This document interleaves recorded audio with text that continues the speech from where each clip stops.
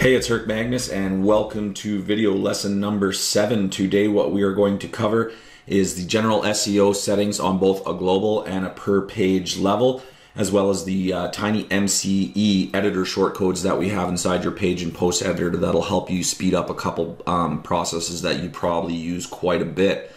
So where we are right now is inside of one of our example sites, CDE Music, and we're in the Project Supremacy v3 plugin under SEO settings. And you can see there's a few tabs here that will do a bunch of different things. So we'll go over each of those individually as well as these buttons. The only button that I'm going to talk about, because you can hover over the information button and see what each of these do, is the Force Enable PSv3 button. And what that's going to do is when you have that set to on, okay, it will turn on the control of the title and the descriptions for every single page and post on your site, both future and past. So typically, if you want Project Supremacy handling your titles and your descriptions and stuff like that, you're going to want to force enable PSv3 so you don't have to turn it on page by page as you're creating posts. It'll automatically be on for you. The homepage SEO is your default homepage title and description.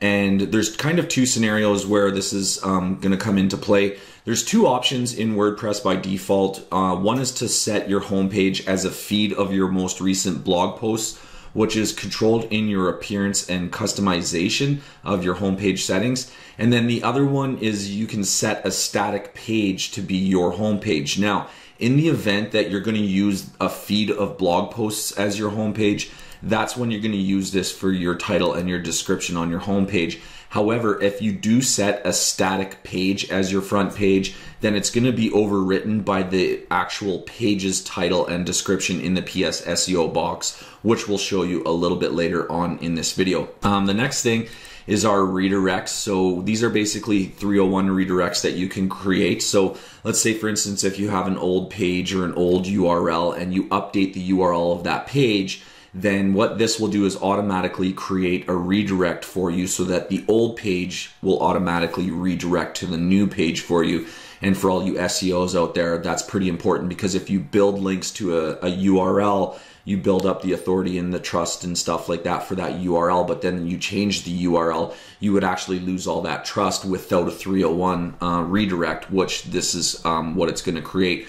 We can also handle redirects to external properties, meaning you don't have to redirect from one page inside your blog to another. You can actually redirect from a page inside your blog to anywhere else on the internet that you'd like to go. The next three tabs are the post types, taxonomies, and MISC are going to be your general settings for your posts, your pages, your taxonomies like categories, tags, and stuff like that. And typically for these, what you're going to want to do is, for the taxonomies and MISCs at least, if you want to clean up your listing in Google, all the extra stuff like the categories, the tags, you can set all these buttons to on, and that'll set those to do not index them, but do follow them, so that the links are still being followed, but all that extra stuff is not showing up in Google. So for your taxonomies and MISC, go ahead and set those.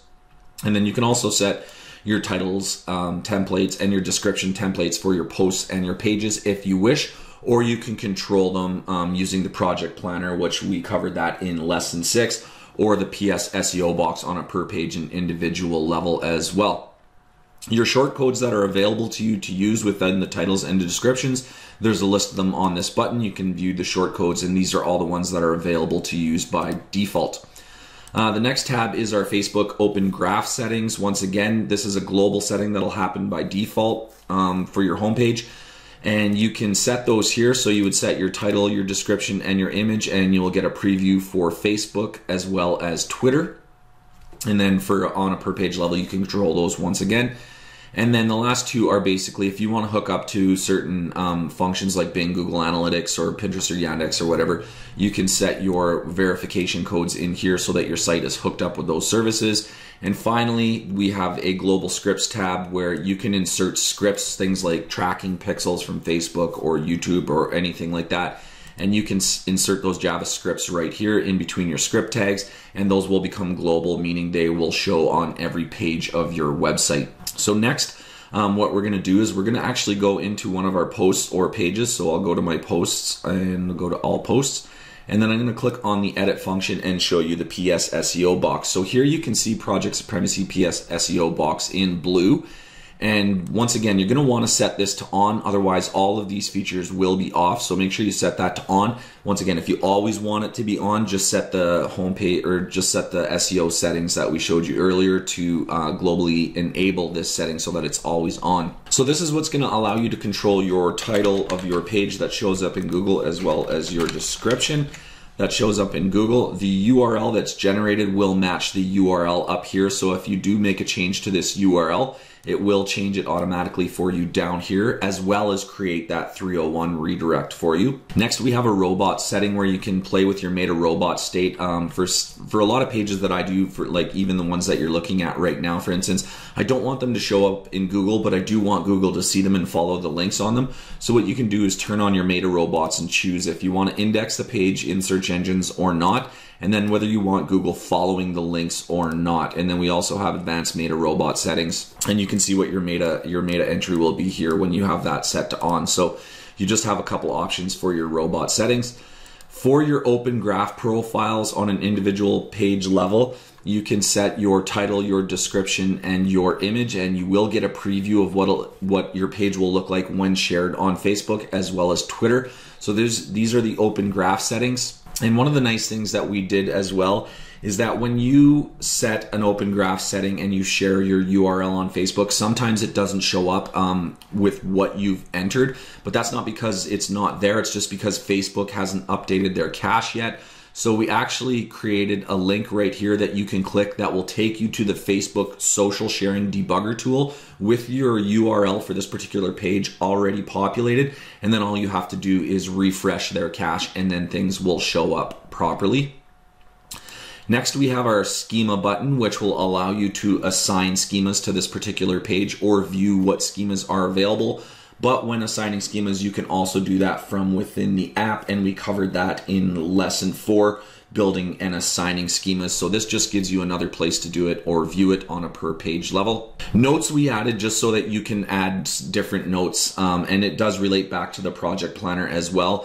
Like for instance, if you're tracking rankings and you add a link, maybe you'll want to add a note with the date and the thing that you did so you can keep track of the progress that you're making with your on-page changes and how that's affecting your SEO. One thing to note about notes is that the notes that you collect on your page, if you have your page attached to a project planner, which we covered in lesson 6, the notes will show up both on your actual PS SEO box as well as in your project planner as well.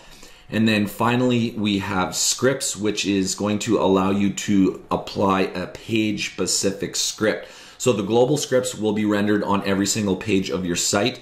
And if you want to supply basically a different script for an individual URL or page or post on your site, you can add that script here. And if you don't want the global script to show, you can just click this button, and for this specific page, the script that you have on your global settings will disappear and only the stuff that you have here will appear. Okay, so now we're gonna cover the TinyMCE editor shortcodes. And if you don't know what TinyMCE is, it's basically this bar right here that allows you to control all the text options and the look and feel of your posts and your pages. And for this demonstration, I'm actually in one of my live affiliate sites called iTunes Alternative on a post that I made for reviewing a product called Dr. Phone. So you can see basically we have 4 shortcodes here that will allow you to do things really quick. And the first one that I'm going to cover is basically the YouTube search. So if you want to add YouTube videos into your posts or pages, just go ahead and click an area where you want to add the video. So you can see I'm going to add it in between these paragraphs, and then click on the YouTube search. Then you can just basically do a keyword search in YouTube. So we'll do Dr. Phone Review, okay? And then go ahead and click search, and that will search YouTube for you. So when you want, or when you like a video, you can click on it and it will give you the preview of the video. And then you can, of course, control the width and height of the video, as well as have options for turning on or off the autoplay and stripping out the title data basically that shows on the video.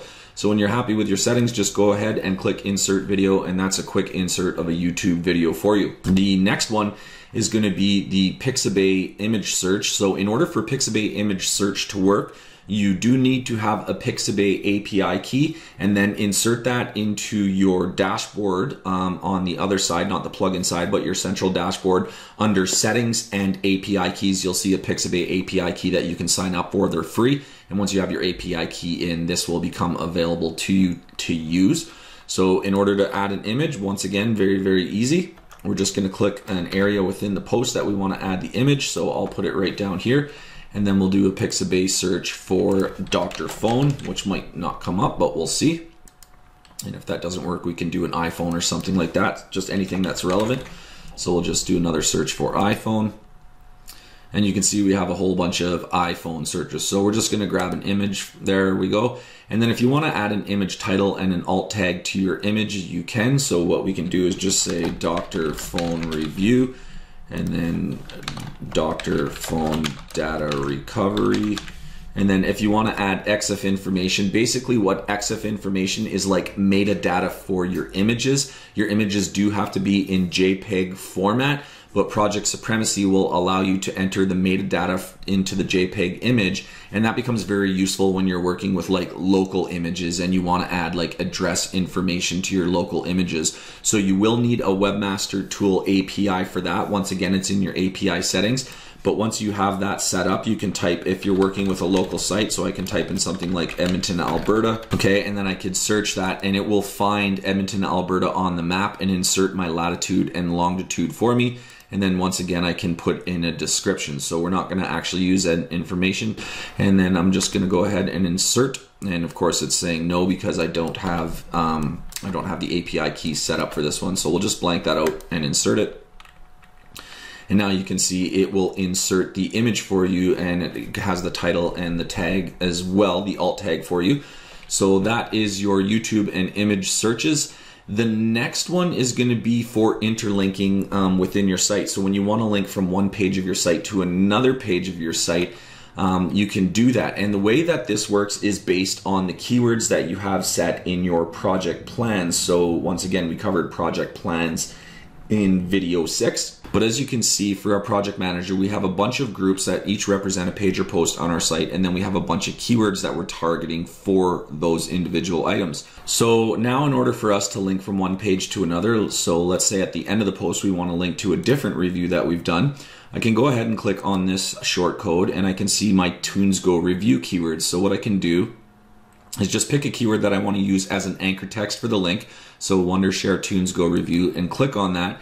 And it's because it's a live project and it's already linked up to a page, it will auto-populate the URL for you so that you use the anchor text and the link to link from this page to that page. If you do want to change your URL and the keyword, you can. To change your URL, just change it here. But we're going to just click OK. And then if for any reason you want to change the keyword, the anchor text of the keyword, you would do it right here where you see keyword equals Wondershare TunesGo review. So all I'm going to do is basically populate this. Change it to capitals. And then I'm going to add a little bit of text. So you can see here's the short code that will link to the other page. Did you like this review? Also see our, and then Wondershare TunesGo review. So what I'll do is I'll update that page, and you can see now that this short code, when I load the page, will be in place. So we're going to actually look at this. I'm going to open that link in a new tab. And here we are on the live version of the page. So if I scroll down to the bottom, you can say, did you like this review? Also see our Wondershare TunesGo review, and you can see that this link now links over to another internal page inside of our blog. So the last shortcode that I'm going to cover is our affiliate link shortcodes, and this kind of is dependent on tomorrow's video where we're going to teach you about how to track affiliate links inside Project Supremacy V3 link management, but we'll just visit it quickly today. So I'm going to go to link management, and you'll see I've set up a bunch of affiliate links to a bunch of different products. They're already there, and I'll show you all the details of this tomorrow. Okay, so here we are back at the Dr. Phone review page, and now if I want to add any of the affiliate links that I created in the affiliate link manager, all I have to do is use this shortcode. So once again, just choose the area where you want to add the shortcode, and then click on the affiliate shortcodes and choose the specific affiliate link that you want to add. So for instance, I'm going to do the Dr. Phone iOS system version affiliate link. So I'll click on that, and it'll come up with a box that allows you to change the anchor text. So it's already named inside of that, and once again, we'll go over that in tomorrow's video, but you can change the anchor text to anything you want. So we're just gonna go ahead and click OK. And what you can see is it adds a shortcode to the page. So when I click update on the page and we go visit the live page, you'll see that the shortcodes will actually turn into affiliate links. So let's head over to the page and take a look at that now. So here we are on the page, and you can see there's the affiliate link with the anchor text that I selected. And you can see there's the different options you have are banner links or text links. So those are the TinyMCE shortcodes and SEO settings that you can use with Project Supremacy. Hope this video was informative. Once again, if you have any questions or comments, please leave them below the video, and tomorrow will be the final video where I do show you how to use the affiliate link manager and set up all your affiliate links and all the wonderful things that can do. So we'll see you guys in the next video.